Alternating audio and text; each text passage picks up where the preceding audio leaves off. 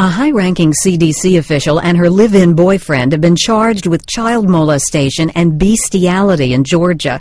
DeKalb County officials say 44-year-old Kimberly Lindsay and 42-year-old Thomas Westerman included a 6-year-old boy in sex acts on at least 2 occasions. It's not clear how the couple knew the boy.